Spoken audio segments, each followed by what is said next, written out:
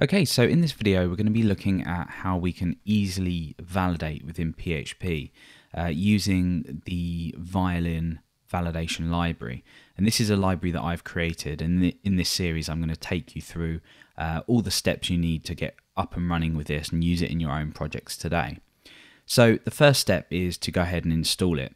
So we are going to be installing it using Composer. If you don't already have Composer, it works on multiple operating systems. You're just going to need to head over to getcomposer.org to download it. And if you head over to the Violin GitHub page, you can actually see the documentation here already. So if you want to play around with it yourself, all the information that you need should be here. Otherwise, in this series, we're just going to be downloading this with Packagist, so using Composer, and then we'll get going with it.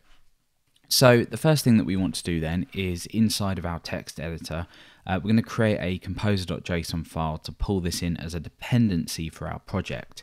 And this way we know that when we host our files on a server, we can just run a command and have everything pulled down for us. Much easier way of installing things. And we'll just be looking at the examples on this page here in our browser. So the first thing that we want to do then is, like I said, create this composer.json file. So we're going to create this just in here, and we're going to define the requirements for our project. And if we head over to Packagist, we can see the versions that we have for Violin. Now, bear in mind, depending on when you are watching this video, the versions may change. Things throughout the code may change, so you might find this is a little bit different to this series. But if that is the case, you can just head over to the documentation and refer to that as well. So we want to pull in version 2.1.0, which is the latest version. So we can just click on this, copy that, and go ahead and just paste that into here.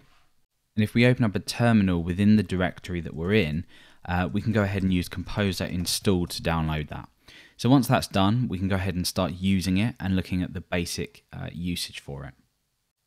So that's downloaded. Let's just instantiate this just so we know how to work with Violin. And then in the next video, we'll look at some very basic usage of this. And then as we progress through the series, we'll start looking at some more advanced ways to use this. So to actually pull our Composer dependencies in, we require within the vendor folder autoload.php. And if you're not sure about this, let's just dive into here to see what's been downloaded with Composer. You can see that we have Violin downloaded. You can view all of the source code here, so you can go ahead and look through this and get familiar with it if you want to. You can also see a list of the base rules within this rules directory here. These are all the rules that are available, so you can also dive into these and see how these work too. But what we're interested in is creating a new Violin instance so we can start using the validate method to actually validate some data within our application. So all I'm going to do here is create a new instance of Violin. Now this is namespaced, so you can either import this at the top by saying use Violin, or you can just replicate this down here like that. However you want to do this. I'm going to do it this way. So now that we've done that, we're ready to move on to the next video where we're going to be looking at some very basic usage of Violin and how you can use it in your project to make validation really easy.